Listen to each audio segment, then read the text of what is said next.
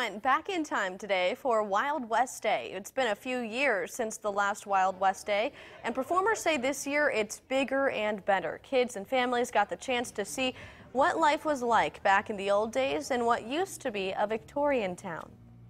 We have so much history in Bakersfield that people don't know about. We actually had the classic Wild West outlaw sheriff that the town was afraid of. The city disincorporated to get rid of him. They were so afraid of him.